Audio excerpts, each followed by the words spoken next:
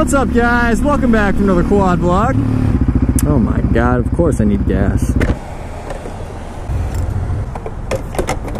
I hope you guys haven't forgotten about me. I know it's been a couple months since I've uploaded a video on the channel, and I have to apologize for that.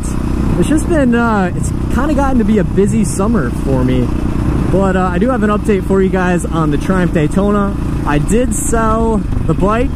It's off to an owner that'll probably ride it a lot more than me. So overall, I'm happy with the situation and how things ended up. Quickly before I start the topic of today's video, I want to talk about the exhaust that we're going to get for the Raptor. I think I finally decided that I'm going to get the Big Gun dual exhaust.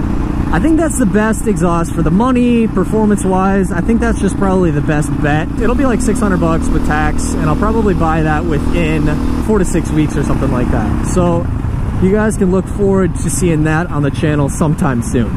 Alright, so let's get right into today's video. So while I was gone for the past month, I got a slew of comments on one of my most popular videos on the channel, and that is how to drive a quad or four-wheeler with a clutch.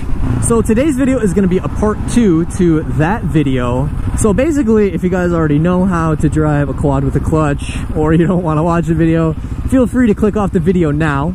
But today we're going to do a part 2 to that video and address some of you guys' comments, questions, and yeah. So let's get right into it. First off, if you guys haven't seen the first video I made, I'll link it in the comments below, top of the description. That basically goes over a little miniature horse. That is like the funniest thing I've ever seen. And his wiener's hanging out below. That's nice. Okay. But yeah, that video basically goes over how to drive anything with a clutch.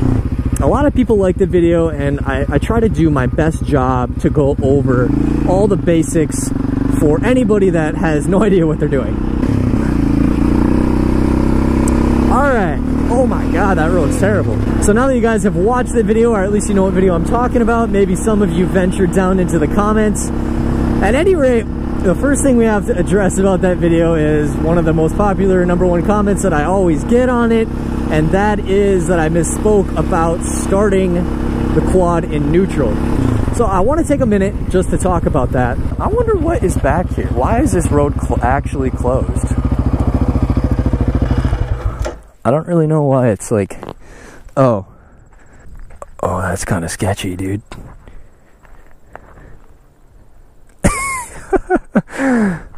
Alright, I was just curious why it was closed. That's a cop.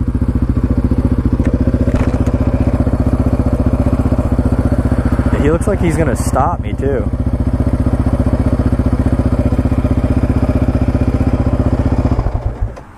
How's it going? What's that? No. No, I just went and checked it out. I didn't go down it though. How far did you go? Well, you know that the road's washed out. Right. Yeah, I didn't go past it. Right, but the problem that we have is the sign right there that says road closed. Yeah. You can get jammed up, right?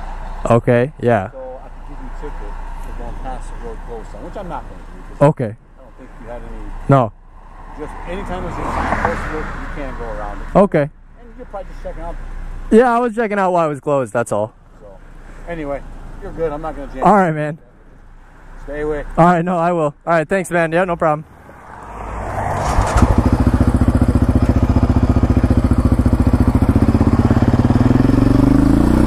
Woo!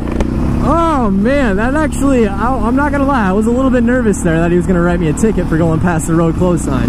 Thankfully, he was a cool cop and didn't check my license or registration or even the quad. Alright, so let's go ahead and pull over here. I don't think anybody will bother me over here. So let's finish talking about the top comment. So the top comment on the video, on the first video, is that I mentioned that you had to be in neutral to start your quad. And everyone's saying that's not true. And it's not true. You don't have to be in neutral. You can start your quad while it's in gear. Watch, I'll show you guys. It's in gear right now. Note that my clutch is pulled in. And the engine starts just fine. But in the video, I said that you had to be in neutral.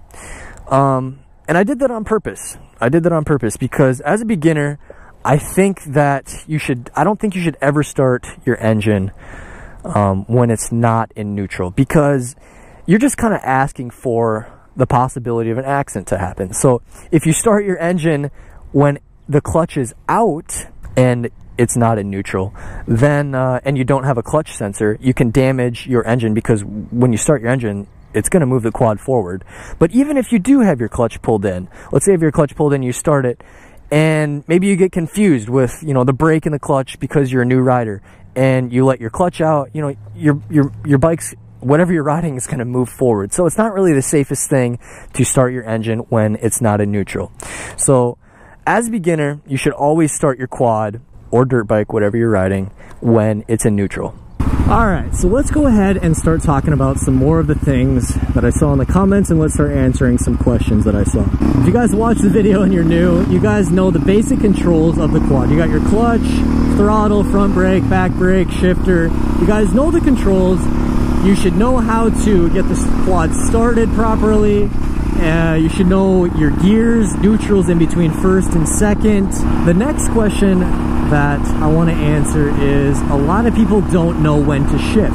And I want to tell you guys a funny story very quickly. I had a friend, I used to have a Raptor 350. I'm not going to mention his name or anything like that, but I had a Raptor 350 and he did not know how to drive clutch. I let him drive my Raptor 350, and that's a 6-speed manual transmission, just like this one. This one's just a 5-speed. He did not know when to shift either, because when I let him on the quad, he told me he knew how to drive it. So I was like, all right, whatever, you know, go take it for a spin. So he put it in first gear. He got moving okay. I think he might have stalled it like maybe once or twice or something like that, but he got moving eventually, and he wanted to go faster. So naturally, anybody that doesn't know when they should be shifting, just, you know, if I want to go faster, I'm just gonna press the gas more, turn the throttle more. And he like went around half my like neighborhood block just with the throttle pinned, and I could hear the engine like banging rev limiter for like a solid like 20-30 seconds. And I'm just like, dude, what are you doing? Like, don't you know you have to shift? And no, he didn't know. So if you guys, I guess that's a common thing, like if you don't know when to shift, you just don't shift. So let's go ahead and teach you guys when you should know you have to shift into the next gear. So I'm going to go ahead and pull into this parking lot, and we're just going to demonstrate how to shift from first to second, because that's the easiest. There's less wind noise and everything like that. So based upon the first video, you guys should know how to do this. You guys should know how to give it some gas, let your clutch out slowly, and get moving in first gear. And so how do you know when to shift into second gear? You know, that's as fast as I can go in first gear. It's like 10 miles an hour. So how do I know when I need to shift into first gear? Well, the truth is you just kind of have to feel it. You just have to listen to the engine and feel how, you have to feel what the engine's telling you. So right now, like, I'm going 5 miles an hour, and you know, the engine isn't that loud. I can tell it's not revving that high, but as soon as I press the throttle more, that's you can tell that it's ringing the engine out. The RPMs are getting way too high, way too loud. I need to shift gears because I'm not getting any more speed. I'm getting a lot more noise, but I'm not getting much more speed. So that's what's telling you need to shift gears into second gear. So let's go ahead and start from the stop. Go from first gear, let that clutch out, pull in your clutch, you need to shift. Same thing with second gear. I'll probably have to go on the road for this one because third gear is kind of a little bit faster. So let's try shifting from second gear to third gear. So I'll open my shield so you guys can hear better.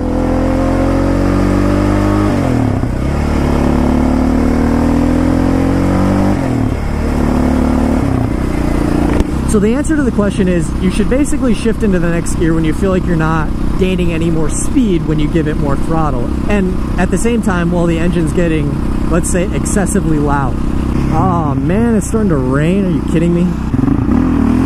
Woo!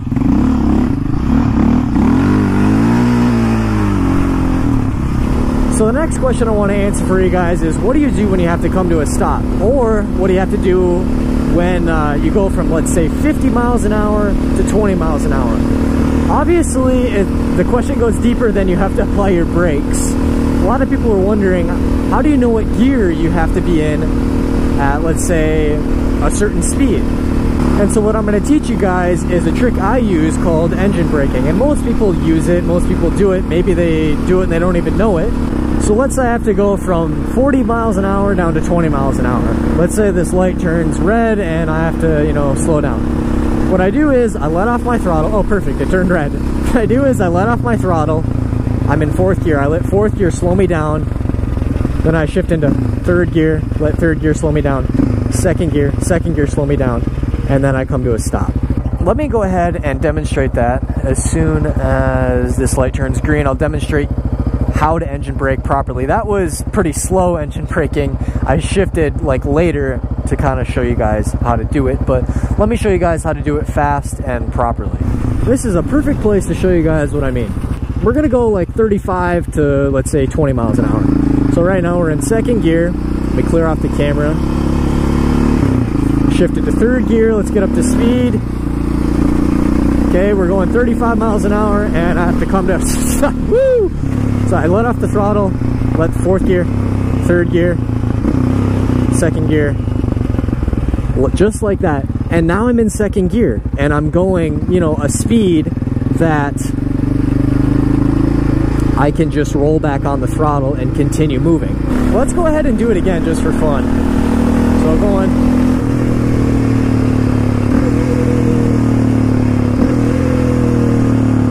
Just like that. So those are some of the main comments that I saw on the first video I posted. Of course, if you guys have further comments or questions, leave them below on this video and I'll be happy to answer them or possibly make a part 3, hopefully not. But if you guys have any further comments or questions, leave them below. I just have one last thing to talk about, and it's pretty much related to what I was just talking about. Someone asked if it's a good idea to shift, say, from 5th gear all the way to 2nd gear with the clutch pulled in. So the answer to the question is yes, technically you can shift from 5th all the way down to 2nd with your clutch pulled in, but I would probably again recommend against it because you can also damage your engine internals. I'm not exactly sure what it's called. I think it might be called your input shaft. Things can get damaged inside your engine, and you'll notice that if you try shifting from, let's say, 4th gear, 3rd gear down to 1st gear really quickly with your clutch pulled in, that can damage or I think chip your there's some teeth in there. Of course, I don't really know a lot about transmissions, they're complicated, but that can damage your transmission if you do that a lot. So if you do choose to do it that way, be sure to shift down gradually. Pull in your clutch, shift into 4th gear, wait for your vehicle or your quad, whatever, to slow down a little bit, then shift to 3rd, then shift to 2nd. Don't just shift from 5th down to 2nd in like 2 seconds before you slow down. You need to slow down your drivetrain in order to shift down that quickly. Alright, so that's all I have for today's video. If you have any comments or questions, leave them below, and I will see you guys next Saturday.